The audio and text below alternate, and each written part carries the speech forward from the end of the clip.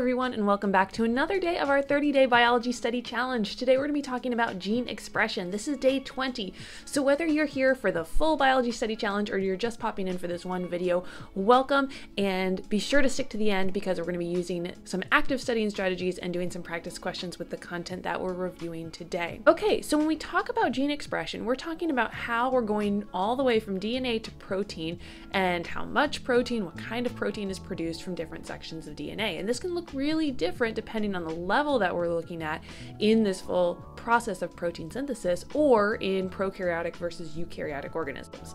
So let's take a look at prokaryotic organisms first. There's two main types of operons that we're going to talk about today. Inducible, like the lac operon, and repressible, like the trip operon. Inducible operons are basically ones that you can turn on, and repressible operons are groups of genes that you can turn off. And when we say turned on and off, what we mean is transcription, or the action of RNA polymerase transcribing genes or sections of DNA into mRNA that will later be translated into proteins. Let's start with inducible operons, or something like the lac operon. In its usual state, we do not have transcription happening. That's mostly because we have a repressor here that's bound to a section called the operator in this operon. Now, the purpose of these genes, LAC-Z, LAC-Y, and LAC-A, is to provide instructions for the cell to build parts of proteins to digest lactose. If there's no lactose in the cell, these genes don't need to be turned on because we don't need any enzyme to digest lactose. But when lactose does show up, a version of it, allolactose, can bind to the repressor, removing it from the operator. This allows RNA polymerase to move down the operon and transcription can occur. Once transcription occurs, we have the lac mRNA, which can then later be transcribed into a protein that can digest the lactose. Once that lactose is all gone, it no longer binds to the repressor, which means it's back on the operator and we cannot have transcription any longer. So let's apply this. Let's say there's a mutation in the gene that codes for our repressor protein. Remember, the repressor is a protein itself as well. And in that mutation, allolactose can no longer bind to the repressor. What happens to our transcription? Well, if allolactose can't bind to the repressor anymore, that means the repressor stays on the operator because the repressor will not be removed unless allolactose binds to it.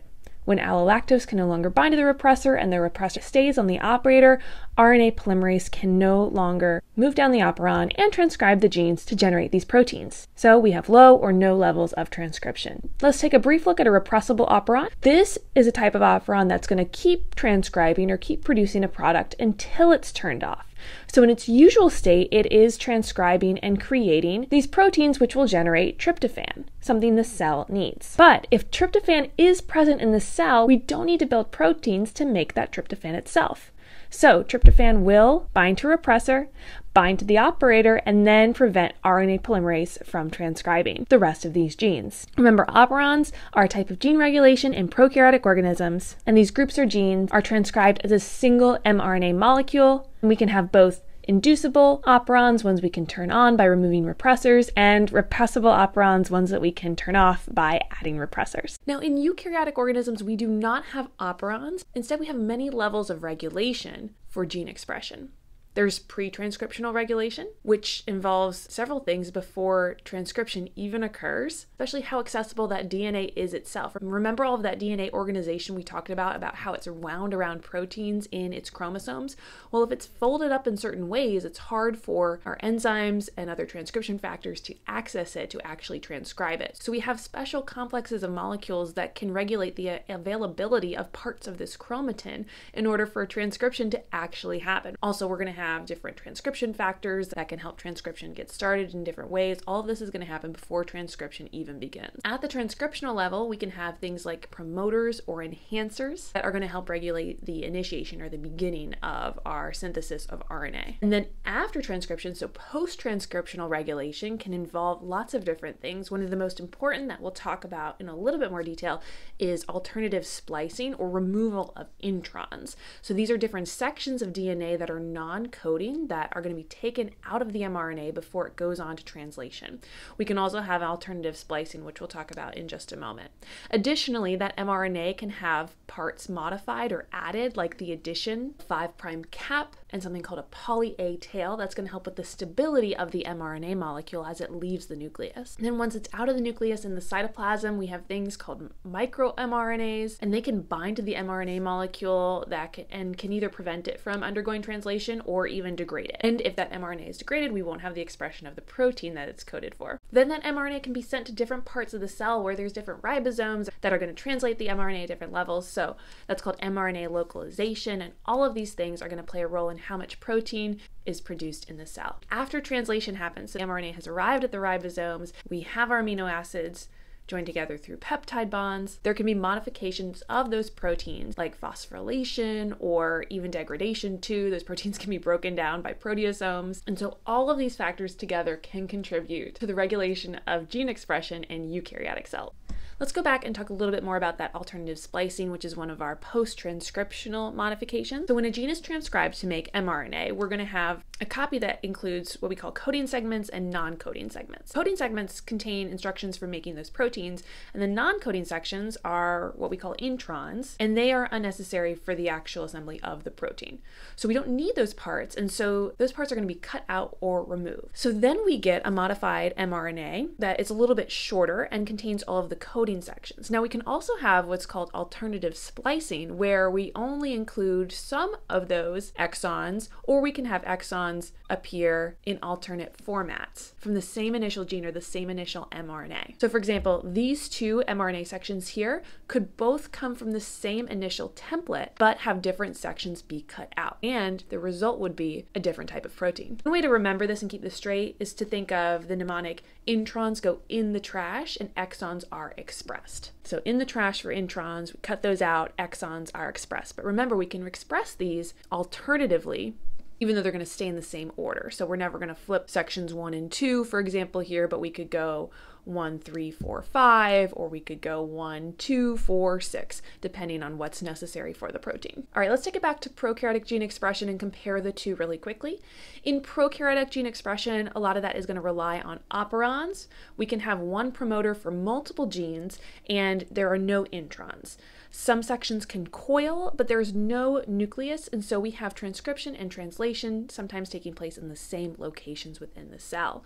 In eukaryotic gene expression, we can have these genes that are spread out along long linear chromosomes. We have one promoter for one gene. There are many introns that are removed, and we can have exons that are spliced to create that mature mRNA that's going to go and then be translated into a protein. It's highly organized. We have our chromatin wrapped around histones, and there are additional control mechanisms because transcription and translation are taking place in different locations. Remember, transcription is in the nucleus, translation is in the ribosomes in the cytoplasm. All right, it's practice time. Let's do a few practice questions to really lock this knowledge into our brain. So a gene has 6 exons labeled A through F. The mRNA transcript of this gene can be spliced in several ways, but to produce a functional protein, each mRNA must have exactly 3 exons, 2 of which must be B and D. How many different mRNAs can be produced from this gene? So I recommend trying this with some scratch paper and drawing it out. You can hit pause, and when you're ready, go ahead and we'll go over the answer. Correct answer is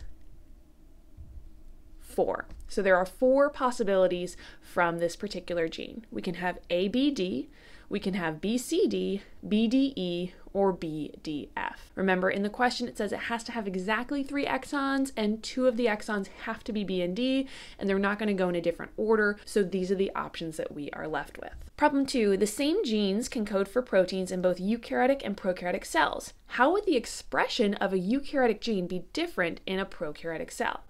A, during post-transcriptional modification, introns would not be removed.